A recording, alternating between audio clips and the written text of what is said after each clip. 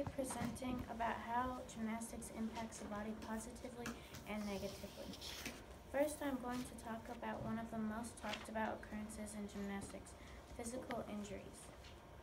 Injuries in gymnastics are very common, however, they are not as bad as most contact sports that kids play. For example, some of the most common injuries in gymnastics are ACL tears, wrist fractures, finger and hand injuries, and lower back pain, and things like that.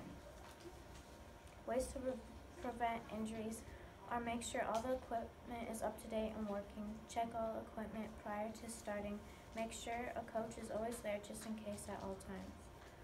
Also, make sure if you fall, you do a safety roll after.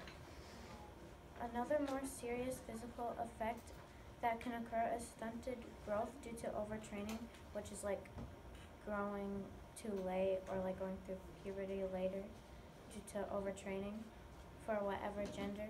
Also, extreme dieting and eating disorders because of pressure to stay thin and stuff like that, and that a curvy body is undesirable in gymnastics.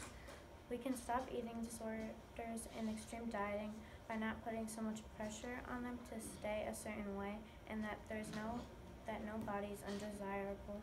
To stop stunted growth, we can try not to overtrain our gymnasts. Gymnastics also adds things to be stressed about than they may already have. We can try and stop this by maybe helping them manage their homework and other things to do. But we can't stop someone from being stressed. We can try though.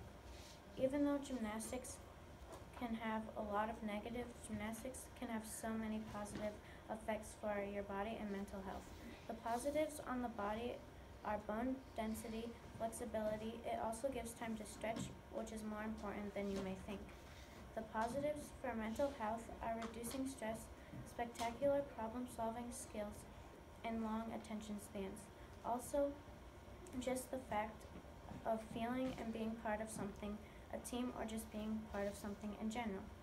There are also benefits to gymnastics for kids that have special needs, such as that they learn something new, meet and master a challenging environment, they build big muscles, and little ones too.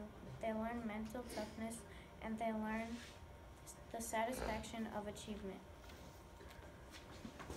Demon? 1, 2, 3.